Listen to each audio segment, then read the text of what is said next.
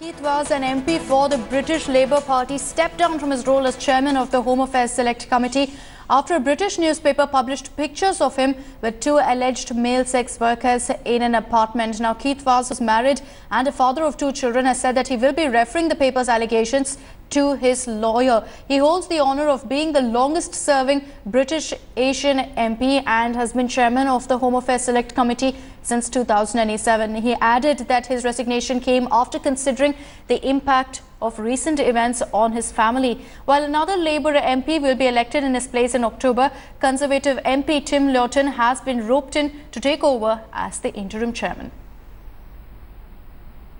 The longest-serving MP of Asian origin, Mr. Keith Vaz, due to the sex scandal and offer to buy cocaine in his flat, has finally had to resign from his position as the chairman of the Select Committee. Select Committee is a very important body which is independent, which holds members from all the parties in the parliament and scrutinizes the government and also on policies and people.